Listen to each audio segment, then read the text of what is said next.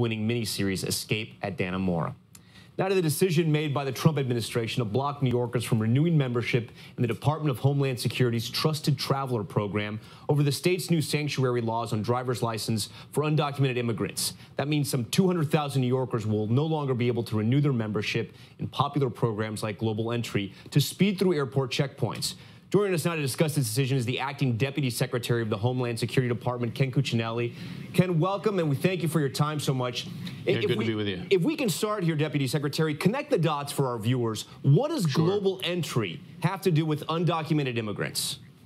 So what New York did in their green light law is they blocked the Department of Homeland Security's access to the Department of Motor Vehicles for the state's database. And in that database is how we confirm identification, for one, which is critical to identify someone as a trusted traveler as opposed to an ordinary traveler as part of those programs. And two, it is the most up-to-date database for things like fugitive warrants, for criminal history. All those things are together in the DMV database.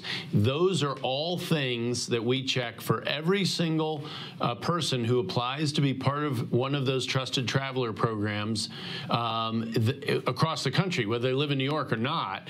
And New York has blocked our ability to do that. So we have stopped renewing and accepting applications for those programs like Global Entry. Fast is a commercial version for truckers from New York because we don't have access to the information we need to make that judgment.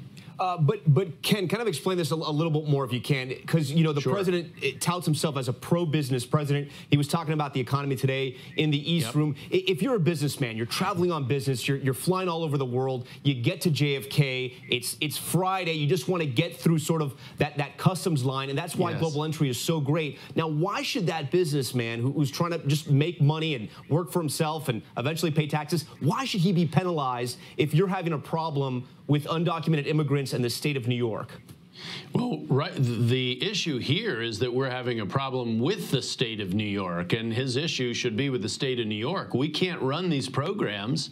We're not changing how the programs are run. New York has decided not to cooperate. So, you know, they have inhibited us from being able to do this with respect to New York residents.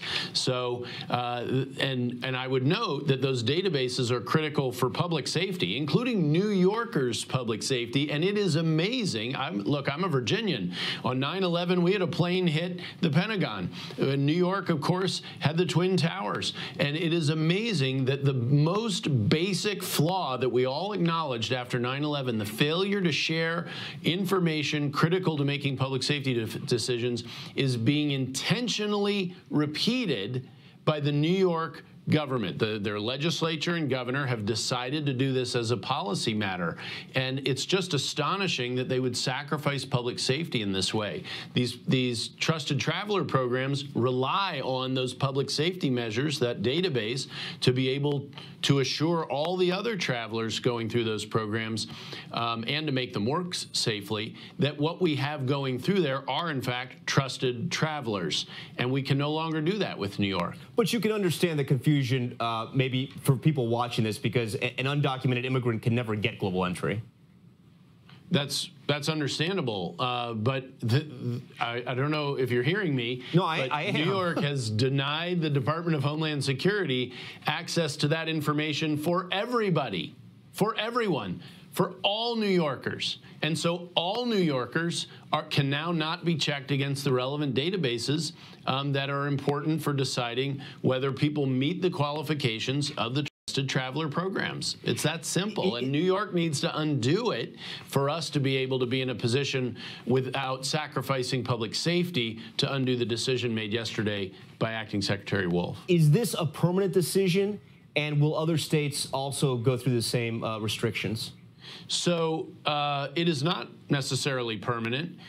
We would certainly love to return to the point of cooperation with the state of New York, Commonwealth. I'm from Virginia, so sorry for the slip. But with the state of New York in preserving the public safety of all New Yorkers. And that has been blocked here, and it has bad consequences. It has bad consequences on a daily basis for New Yorkers, and I'm not talking about the convenience of the trusted traveler programs. I'm talking about the inability of federal law enforcement to identify fugitives from justice, to identify violent criminals, to identify murderers and child molesters, and to remove them from these communities. That's who New York is protecting with this law. You know, Governor Cuomo has called this extortion. One of his aides said this is political retaliation by the federal government, and we're going to review our legal options. Is this headed to court, Deputy Secretary? Well, I mean, God bless America. Anybody can sue anybody for anything. It doesn't mean they get to win. These are not programs that exist as of right. These are privileged programs, and they have a system already in place for how they operate, and New York has broken the system. So for New Yorkers who want these programs back, and as the year goes on, when the renewal comes up for about 175,000 or so New Yorkers, they're not going to get renewed. Those people need to turn to their state government and ask them to fix the underlying problem, which is the failure, intentional, to share public safety information with the Department of Homeland Security, which is doing this just to keep them safe. That's what that information sharing is for. All right, Ken Cuccinelli, Acting Deputy Secretary, thank you so much for your time. We appreciate it. Good to be with you. All right. Have a good night. You too. We want to turn now to some dramatic body cam footage from